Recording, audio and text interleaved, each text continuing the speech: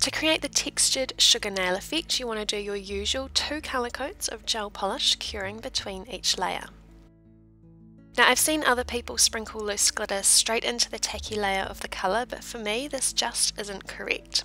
Your colour isn't yet encapsulated within a top coat to protect it from bumps and bangs, especially around the edges, and your colour coat is still going to be tacky beneath the glitter. My method is, after colour coating, to apply a non-wipe top coat and do not cure.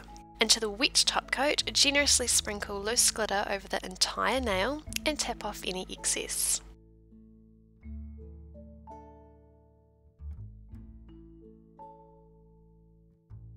You then want to double cure this top coat to ensure the light can fully penetrate through the glitter, but what I do is I cure once, I then cap with my normal gloss top coat around the free edges only and pop that into cure, meaning that non-wipe top coat beneath the glitter is also getting its second cure time in the lamp. This method encapsulates your colour for protection, provides a non-wipe surface to apply your glitter, and seals the edges to protect from bumps and knocks. Just where I've applied the gloss top coat, I wipe away any dispersion layer and brush any excess glitter away with a stiff manicure brush.